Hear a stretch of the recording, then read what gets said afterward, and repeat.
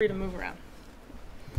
All right, so I'm Erin, and I run a stats channel on YouTube that hosts lots of these types of videos. And so if you need more materials, or if you're about to teach statistics, or you want new materials for your stats class, our Stats Tools website has this laid out as by the level of the course. So we have an intro to stats or baby stats. And we have an intermediate level course and a graduate course and structural equation modeling. So we have lots and lots of tools if you are interested. Or this lecture and lots of mediation and moderation, including three-way interactions, mediated moderation, and some combinations of those. So just some background information that I kind of expect you've already got is that you already know what regression is. So you understand predictors and prediction, correlation, and then just like you know what power is and data screening. I'm not going to make you suffer through data screening like I would my students, but the handout that you have does have data screening step by step in the style that our lab does it in. With the caveat, it's just a suggestion. And if you want to learn more about data screening, we have a bunch of videos on how we do data screening. So what do I expect you to learn? Well, clearly mediation, moderation. Okay. And so we'll start with mediation, and we'll do the traditional Barron and Kenny sort of view, because it's a good place to start. Where did mediation start? How do people think about it?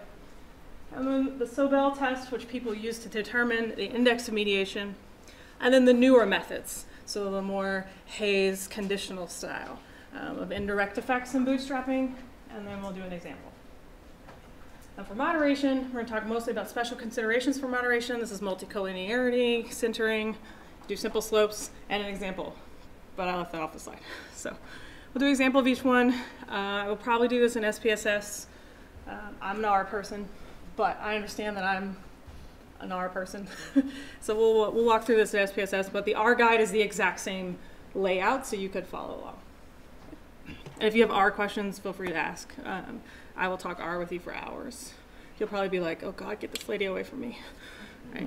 So we're going to jump right in. So I also wanted to leave some time at the end if you have very specific, like I have this problem kinds of questions. So what is mediation?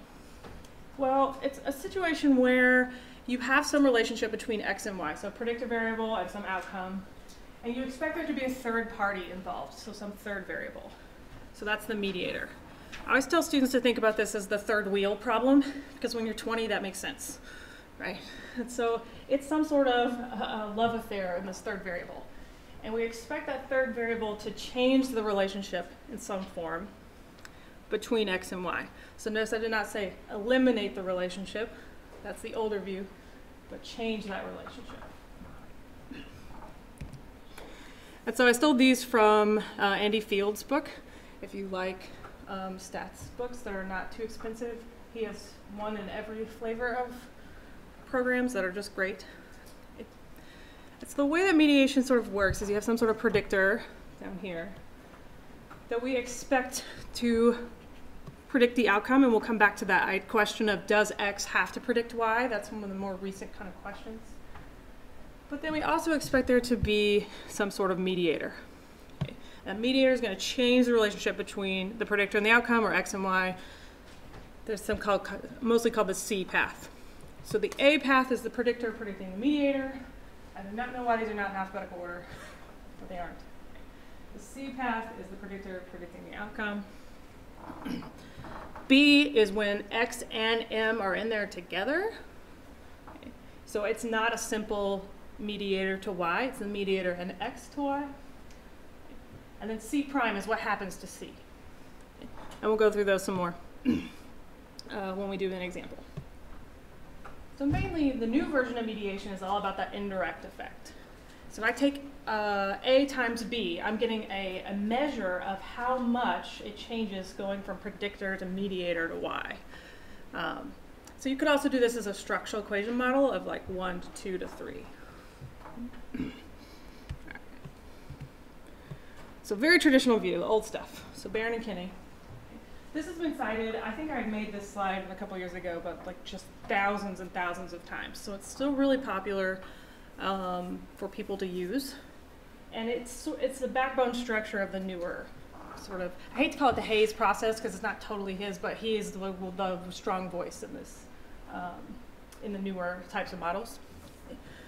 So what we'll do is we'll predict that outcome from the predictor. So this is x to y, and you'll see that on the example slides I have always have it labeled like x. They're predicting y. And does that have to be significant? I get this question a lot on my YouTube channel. Kind of depends on your theory. Okay. If you think about this in a purely mathematical view, no. Okay. It doesn't. We're really trying to see how much C is changing. So C could be non-significant, but change a lot. If your theory posits that X should predict Y, then probably. Okay. So I kind of skate the middle here. I think if you're trying to show that X predicts Y and then this other variable eliminates that relationship, you should probably show that X predicts Y. But if you are trying to show that M changes Y or M changes X to Y somehow, then maybe it's not so important that it's significant. And so that's a side I think a lot of people are like, does it have to be significant? It's like, well, not really. But there's some, that's one of the back and forth things people argue about. But let's say we want X to predict Y. Okay, that's step one. Step two, or stage two, is going to be using X to predict the mediator. Okay, so X to M, this is path A. And so we want to show that X leads to M, because then we're trying to show that M leads to Y. So we're trying to create this three-step process. And then last, we're going to use X and M together to predict Y. And we're going to kind of see what happens to X. So if you have done regression for a while, this is actually really a test of suppression. So we're trying to see how much adding M suppresses the relationship between X and Y. And so the old four mediation conditions, C, path C is the first one. Predictor must significantly predict that outcome variable. This one, people don't really, not so much anymore. Next one is A. This is not in order, alphabetical order. Would it make more sense in alphabetical order? Right. So path A, predictor must significantly predict the mediator. So that's X to M. Path B, where the mediator predicts the outcome variable with the X variable in it, so X plus M to Y. And the last one is something must change in X to Y. And so I've labeled this as it must predict less strongly. And what I mean is that the change is closer to 0. So sometimes what you'll see in mediation is you get these significant effects and C has gotten bigger. And I would argue that that is really not mediation. The purpose of mediation is to show that C is somehow getting smaller, closer to 0. Usually when C gets bigger, you actually are probably seeing the effects of moderation, with the caveat that hypotheses are more important in these sorts of things, so don't just switch to moderation to find something significant. Now, some limitations to this approach. What it used to be, and people used to term like fully mediated and partially mediated, meaning that C went from being significant to not, or C went from being significant, but it's still significant, crap, I can't publish that, let's use this term partial, and show that it just at least went down. Okay. I would recommend just drop those terms altogether. Okay. Does C change? Okay. So how much is it changing? Because that's really what we're interested in. So if you went to one of our talks earlier, or if you've watched my channel at all, we're really big on effect size. So the indirect effect is a measure of how much it's changing. I think that's more interesting than is it significant or not. Okay. And so we really don't want to encourage the p-value problem that we already have in p-hacking. So we're just going to kind of say, is C changing? Right? And how much is it changing? So paired with the old approach, and people still use the Sobel test a lot, but they're using the Erin-Sobel. Sorry if I butchered that. So what we can do is take that indirect effect and estimate if it's different from 0. Okay. This still has all the problems of p-values, but we can tell if C is changing enough from C prime. So if the Sobel test is significant, we can say that there was significant mediation, or there was mediation. And there's 3 different types of Sobel, but the one we're going to use that's used to be in process, but I don't think it is anymore, is the ARU version, which corrects for the standard errors of A and B. Okay, so it's a little less overzealous in saying that you have a significant effect. So the way that the Sobel test works, in general, is it takes that indirect effect, A times B. So this is the coefficient of A times B, okay, which is the same thing as C minus C prime, and then divides by the standard error. So that's like a Z test. Okay. So I've got my indirect effect over standard error, which is almost all forms of Z.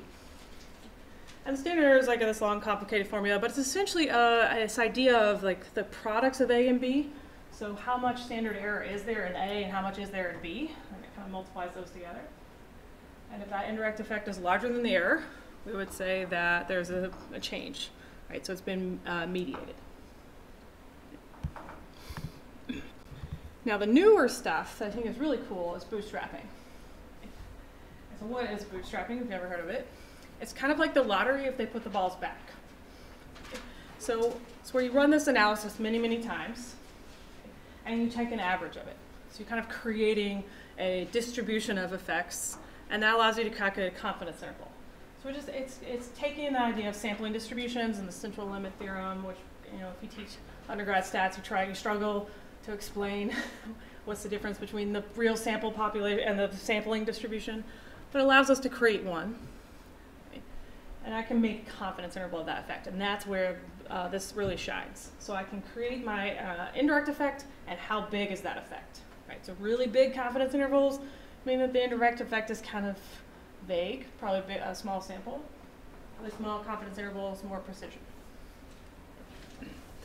So the way that bootstrapping practically works, now if you're using SPSS, this is really handy. The plugin will do this for you. Using R, you have to use the boot library. And it will take a while to run on an older computer. But it takes these data sets and it randomly shuffles them and picks out people with replacement. So person number 2 can be sampled 4 times, because we assume that person number 2 is representative of a group of people in the world. So it's kind of like the lottery. If they put the balls back, and you could get the same, you know, you get 6 3 times. So we run this bootstrapping effect, and we'll look at our confidence interval, and we're going to tell if that confidence interval crosses 0. So if our confidence interval crosses 0, that implies that the indirect effect is 0. If it doesn't cross 0, it implies that it's not. So it still has that unfortunate black and white thinking, but it really allows you to think about the size of the effect more than the significance of the effect. So we're going to use process. We're going to actually use the brand new version 3 of process. But I also have the help guides for the version 2, version 16 and 11, and all the ones in between. I have found that version 3 is the same as 2 for these 2 simple things. My only upsetting moment is that he doesn't have the templates for version 3 online, so you just kind of have to guess which model is which I found wildly unfortunate. But we are going to use the new one, so you can kind of see what that looks like. The nice thing about the new one is if you have categorical X or M, it will allow you to use categorical variables, which is really nice. If you're an R person, you can do bootstrap mediation in R. And that's going to allow us to create our confidence interval. And what we were ended with a second ago is if it doesn't cross 0, that implies that there's some sort of change in C. Now, I kind of talk about this as stages. In my class, I teach this like right after hierarchical regression. So this isn't a hierarchical regression at all. So it's kind of step 1, step 2, step 3. But I don't want that to be confusing with hierarchical step 1, step 2, step 3. So we kind of use the term stages in my notes. But it is not hierarchical regression. So some caveats for mediation. What does that do to data screening? And this is, I'm assuming you're doing simple mediation. If you got covariates and stuff, you have to control for those, that sort of thing. But what you want to do is really start by screening both the IV and the mediator at the same time. Okay. Even though stage 1 is X to Y, we still want to know if M is normally distributed. Okay. And so we're going to screen both of those at the same time. So really you're actually going to kind of screen the last analysis and then back up. And so you're kind of screening the last model because that's the one you're most interested in, and you're screening all the variables. And so normally we screen kind of whatever we're doing first, but in this case you want to start at the end and work back. I will not bore you with all of the steps today to screening, but I have included them. That's why it's so bad, the packet's so large. Now, how might I report that? So, depending on how complex your model is, if you're doing very simple mediation, you could just make one of these cool triangle diagrams, the most popular. You can present tables of coefficients. So we did a mediation model with like all these covariates, which just was a bad idea, but we stuck all of it in a table. Or you can make one of these cool figures. Now, the nice thing about this is, especially in a simple way, so this is kind of an example of the table that we did, is that you don't really need the overall model unless you just want to report it. Because we're really interested in the path, so we're getting into the model. So you could talk about the overall F value of R squared, but really you're interested in those B's. So using the coefficients instead. Should you use beta? Probably not. Most of the analyses here are on the unstandardized coefficient, so B, little b. And once we start talking about multiplying them together and talking about indirect effect, that's unstandardized. So most people use the unstandardized solution. So this is what one of our tables looks like in one of our publications. I don't recommend moderated mediation unless you're just like really gung-ho. So let's do an example. I made up some silly stats examples. This is a stats talk early on a Saturday. So hopefully they'll keep you awake. So does practicing these specialized regression analyses mediate the relationship between your confidence in your skills and your rating of your skills? So we got people together in my fake example here, and we had them rate their confidence in their overall statistics skills. And then I gave them a rating of their overall regression skills. So how good are your stats, how good at your regression? And then we looked at how much they practice. We're going to see if practice mediates that relationship.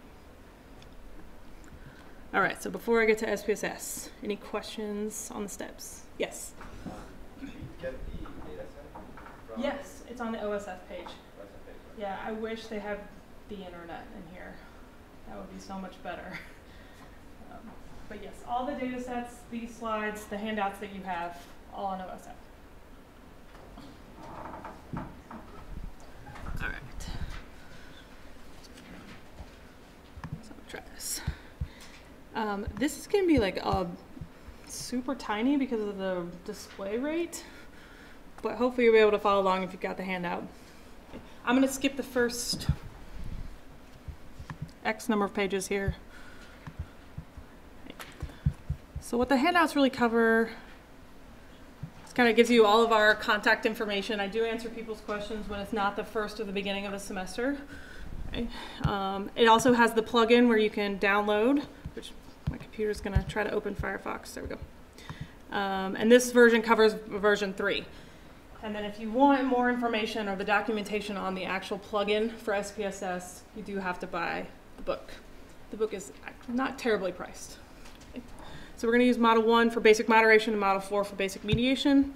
It talks a little bit about assumptions and explains how to run those assumptions in SPSS. And most of that's from Tabachnik and Fidel's multivariate doorstop. But I do want to cover power. So before we get started.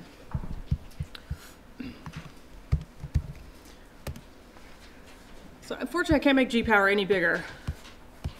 But G-Power is a free program. Just Google G** power, that'll get you there faster. And it is fantastic. So if you're wanting to more of a point and click kind of software for power, if you're using R, the power library is also really good. This will allow you to kind of think about calculating the sample size needed. Okay. Now there are more complicated ways to do this, but this has gotten me by just fine. So let's go with the simple route. Okay. So what you might select in G-Power, and I'll just use this so I can make this larger. Bless you. Is the options for F tests. So this is a regression family, it's an F test. Okay. It's also linear multiple regression and R deviation from 0. So we're actually going to test how big we think X and M together are. So it's not necessarily super easy to test how big the indirect effect is. That requires a lot of simulations. But you do assume that M predicts Y. Like, that's the point, is that M and X together predict Y, but M in there is causing some sort of change. So you can kind of hijack regular regression power and just say, okay, I expect M to predict Y, how much? Okay. So we're going to use R squared for deviation from 0. Practically, I have to figure out what that means in Cohen's F squared. So there's a little button over here for determine, and that'll allow you to enter what you think R squared is and translate. So I picked a medium effect size for this example. I use alpha as 0.05. You can use 0.01, 0.10, your choice. Beta, 80% power. So that's not actually beta. That's my typo here. It's power, 1 minus beta. And then the number of predictors. So if you're doing basic mediation, that's 2, X and M. If you got other covariates, be sure to include those. And if you're going to do double or serial mediation, then you'd have 3. So it kind of depends on what you think your model looks like. I just did 2. So with the medium effect size, I expect I need about 100 people. And so I love G-power. It's like my fave. And so that's a really great way to calculate how many people you might need. Questions? All right, blah, blah, blah. It tells you how to install process. I'm going to kind of skip all the data screening, so we'll have plenty of time for questions. But if you want to know more about data screening, feel free to ask me afterwards. Yada, yada, yada, yada.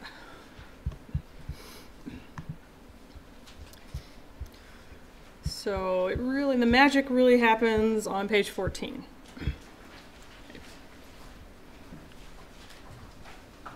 If you're looking at the R guide, I have no idea. Sorry.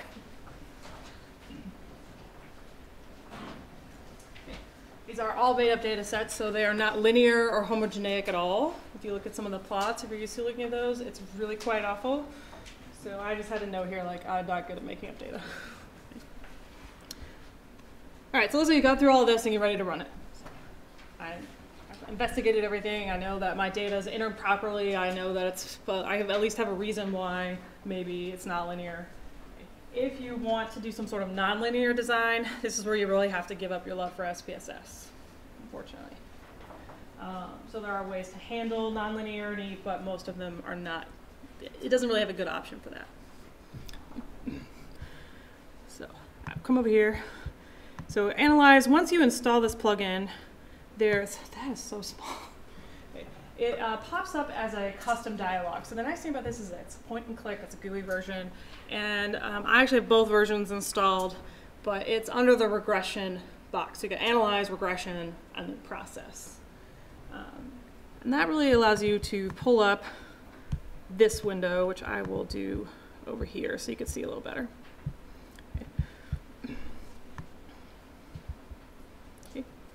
I got excited. There. So what's happening in this window? Well, we've got X, M, X, Y, and M. Okay, I can't read Y, X, and M. So our DV is going to go at the top. That's our skills rating in this example. Our X variable goes into X, so it's our confidence in this example. And if you're doing mediation, you stick it in mediator's box. If you're using the older version of process, mediation and moderation goes in the same box. The new version of process, mediation and moderation are separate. And it does warn you if you do it wrong, so, which I did 3 times.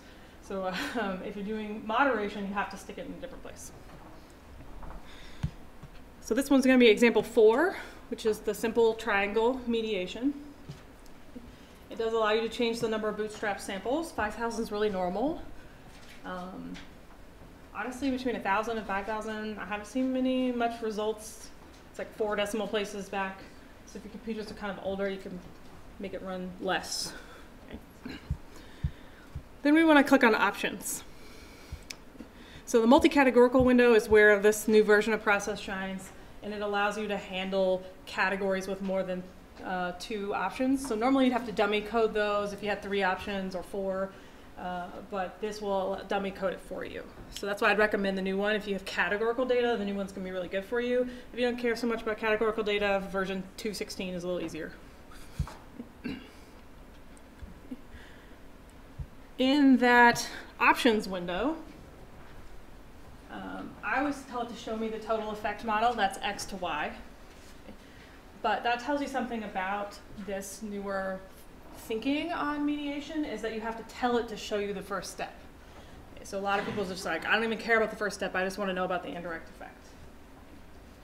But you will find reviewer number 2 who will ask you for the first step, so you might as well have it. Ask for the effect size, it'll give you a couple different options. If you're looking at some of the older options and some of my older videos that hopefully are going to be updated now, a lot of those effect sizes have disappeared because they've realized that they have like kappa squared. They had a math error in them. So this effect size one is the sort of newest thinking on effect sizes. I would pick some sort of heteroscedastic consistent type, but I, at the moment, have not read enough about the types that he has here, so I didn't want to recommend one to you without having read about it. But there are some options for heteroscedasticity that you can pick. There's 4. And then the rest of the bottom is moderation. So I'm going to hit continue and get into the output. So when you look at the output, and I'll show you this actually in SPSS, but it's way too small to read. So the first thing it does is it tells you what you did. So this is handy because after about 3 lines of syntax, I'm like, wait, where was I at? So it reminds you which one you stuck in X, Y, and M. And if you're working with students, you can make sure they put the right one in the right box. So we're really interested if practice mediates that confidence to skill relationship.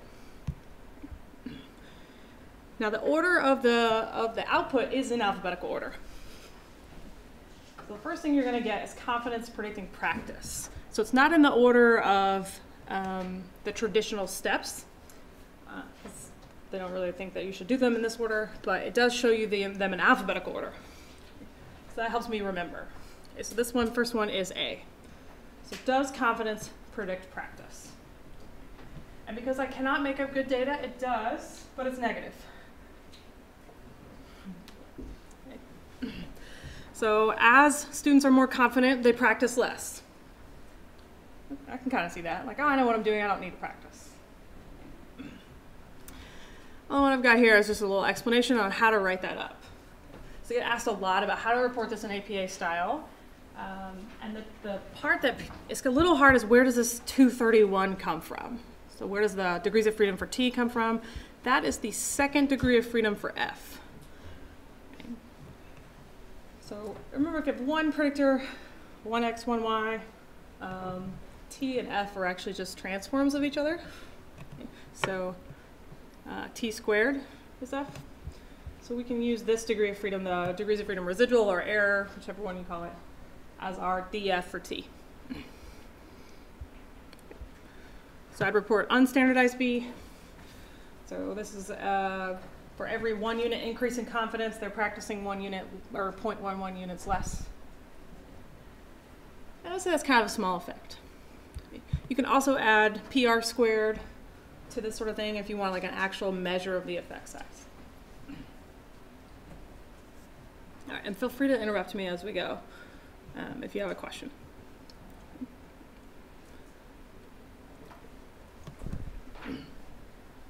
So after A, what do we got? B. So then we're going to get B and C prime. So this is the model with X and M together. This would normally be the last stage of mediation. So we can kind of look at this. Let's do practice to regression. That would be the B path. So I am going to see if we practice more, do you feel like your skills are better? And the answer is no in this case. So as students practice more, they feel like their skills are worse. And that might be because the more I practice, the more I realize I don't know. It could also, in the case of my class, because we were doing R. So they feel like the more they practice, the less it works. It's also made up data. So the more I practice, the less confident I feel. And maybe it's imposter syndrome as well. Yeah. Would you explain in the model summary what each of the maybe first 3 or 4 statistics This right here? in this example? Sure, sure. So the model summary gives you the regular ANOVA box. So you're looking at SPSS's regression. It gives you that ANOVA outcome. And so this would be both predictors in the model at the same time are significant. So I would kind of do F, 2, and 230 is 19. R is the correlation of the predicted scores with Y, but most people report R squared as the effect size. So about 14% of the variance in regression skill is due to both of these. Yeah. And if you're going to report one of the F statistics, this is the one people report because it's the only one that is 2 predictors. I would say, like, when I look at outputs of these, it's like half and half if they report F.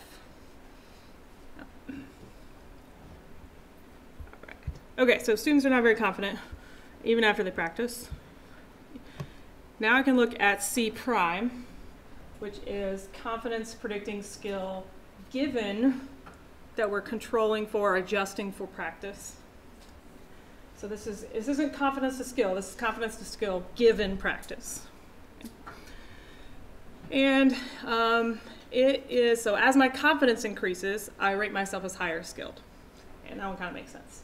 So the more confident I feel, the more I rate my skills as good. But at the moment, I couldn't tell you if that relationship has changed or not. I can tell you that that relationship is significant, which, okay. But has it changed by adding M? And so that's really where the mediation part comes in. And so I told it to show me the total effect model. If you don't click that button, you will not see this particular part. And then this one's C. So how much does confidence predict skill without M? And so it's a bigger number. So I went from 0.36 to 0.29. So C is dropping, it's getting closer to 0, which implies mediation, and we'll get to is mediation there. But they're both still significant. And so this is where the old Barron and Kenny stuff doesn't really work anymore. Because this is where you would say something was partially mediated, because the significance, it went down. But knowing what we know about p-values, that's not super helpful. So we're going to use the indirect effect as a measure of how much is it changing. So that's usually more what we're interested in. How much can I change students' feelings about their skills by making them practice? So C prime does get closer to 0, but I need some sort of evidence to back up my claim for mediation. And so is that change different from 0? So if I keep scrolling through the output, you'll get the important part. So if you're one of those people like, just tell me if it's significant, this is the one you want to look at. Right. All right. So it repeats, this output's always there, so it repeats C and C prime for you. I like to ask for the total model in case you want R squared, right, and you want to report F.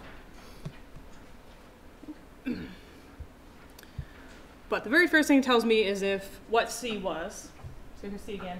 But the problem with it is if you're trying to report the degrees of freedom for T, if you didn't know what they were, this window wouldn't help you very much.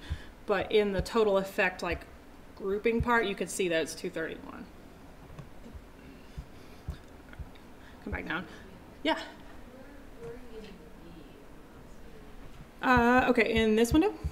Yeah. Under coefficient. So here. Sorry. The order of the columns is the same as the SPSS normal regression windows, except you don't get beta anywhere in this. Because the suggestion is that beta is not really appropriate to standardize on when the indirect effect is not standardized. So yeah, so coefficient, don't let me make an assumption that you know something too as well. So thank you.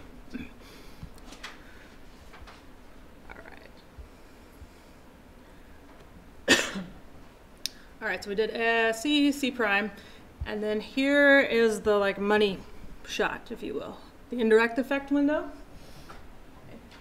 And so that is C minus C prime. It's also A times B, mathematically. Okay. So if I took the A path times the B path, I would get 0.07, but it's also C minus C prime. Okay. And that's true for simple mediation, not so true for the other types of mediations. If you're doing serial or some of the other more complicated ones, that's not true anymore. Okay. But 0.07, so I have changed their, the relationship between confidence and skills by 0.07. However, on the output, it says practice next to it. Okay. That's because it's the indirect effect of practice has changed confidence to skills, 0.07.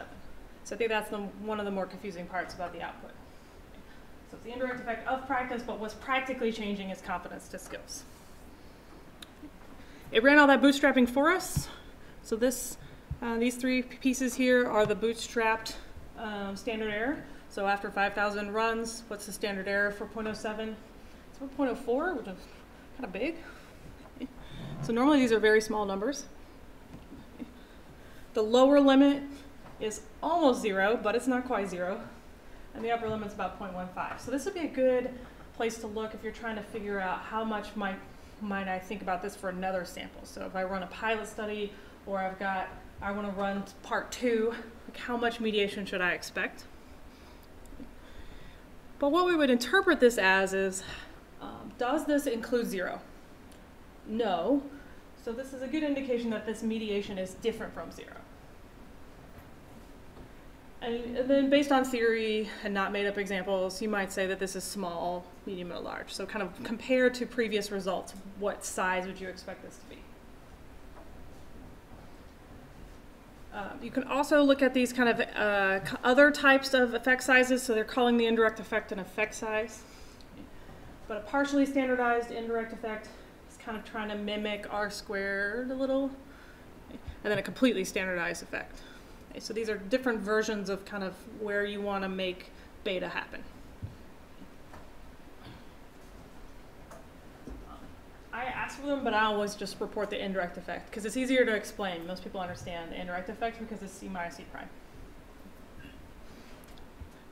There's no fancy symbol for the indirect effect. I would report it just like this in a sentence. And include the confidence interval because that's really where you're making your claim. Is this mediated or not? If you want a Sobel test, or if reviewer number 2 wants a Sobel test, I use Chris Preacher's website to do this if I'm not using R. And so he's got a whole bunch of explanation on the Sobel test is only useful in large samples, and you really should use this type of Sobel and not that type of Sobel. So if you want more justification on the different types, it's actually pretty readable. But he'll show you all 3. The one thing I don't like about this is that it shows you all 3, which kind of encourages in picking the best one for you. But from what I've seen, the middle one is the best. So what I put in here is the A path. This is the unstandardized coefficient from A, so 0.11. The B, which is 0.67. Standard error for A and the standard error for B. So let me back up and show you where you get those. So I'm going to go back a couple pages here to page 17. Okay. So B here is practice to skill. Okay. And standard here error is under SE. So your inner A and B and their standard errors.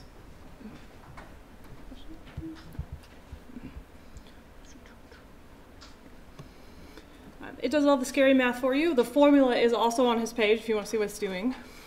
Okay. And I could say that the Sobel test was significant, just barely. Okay. So it really mirrors this confidence interval thing. Okay. So if we're going to use 0.05 as our alpha, okay, we would say that this was significant. But if you remember, the confidence interval is very close to 0 on the bottom, and this is very close to 0.05. So I feel like they give you pretty similar results. I always try to include both because then somebody will be happy, right, when I'm reporting these things. And I also like to think about giving people the most evidence, right? So here's the Sobel test if you're the Sobel person. Here's the confidence interval if you're in the newer conditional stuff. They both say the same thing. Here's the evidence for you. But we report that as a Z. Yeah? So because the bootstrapping is doing multiple replications of the sample, would you say that the confidence interval like let's say I have a confidence interval that's really, really close to 0, but that being close to 0 is more stable than a p-value being very, very close to 0.05. Because the p-value is like a stick test. It's like sudden. That's a good way to think about it. I have more confidence in confidence intervals, minus the arguments over how they should be interpreted. Because, especially bootstrapped ones, but they still are only representing that sample. So they're trying to give you a better view of like what population might look like, remembering that's still only this sample being replicated a bunch of times.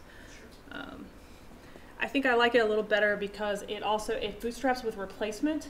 So you're sort of assuming that person 2 is probably represented by multiple person 2s in the world. Right? But if that's not a good assumption for your data set, then confidence intervals may not be good. Right. Okay, so overall, what we would argue is that there's probably mediation going on because the confidence intervals support that, the Sobel test supports that. If you're like in love with p-values, they also sort of support that. And I'd probably argue this is small, right? Because the indirect effect is small, the confidence interval is kind of close to 0, so this would be a small effect. Okay. There are no rules for small, medium, and large. Unfortunately, Cohen did not get to that. And so I would really base that on my knowledge of the things that I'm doing. And because I get asked this 1,000 times, I've got an example write-up for you. And so I just have like an example of how I might report some of this in a simple way, explaining each path one at a time. I'm citing Hayes' new book that just came out since I'm using PROCESSv3. And then I'm increasing Barron and Kinney's count. Right? And then I just walk through, is it just the same way we walk through it, reporting each one? And then people really like pictures. So I always like to include like examples of what this might look like when you're trying to write it up. Okay. All right. So questions on mediation? Yeah. Question on the when I click on the Sobel test. Yeah. Shows again really quick where the A and the answer was good, and where the value is coming from, because I'm trying to look for that in the output. Right. In SPSS, or you want to see R? SPSS. Yeah, okay. So if I look at page 17, that's where B is at. So B is practice to skill. Right. This thing makes me nervous, but it would be the standard error rate. Oh, okay.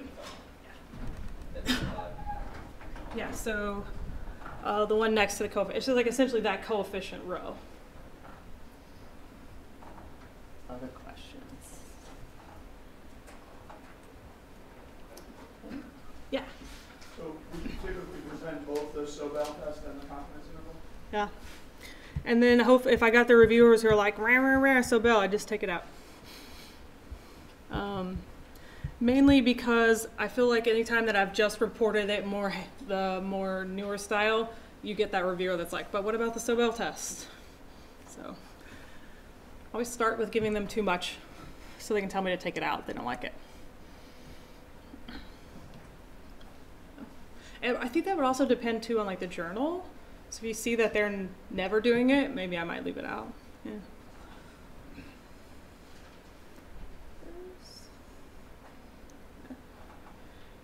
All right, well, perfect timing, so we can do moderation. I'd love to give everybody like a 3-second brain break though, because if you want to get some water and move around for a couple minutes, and that will also allow me to switch all my handouts to moderation.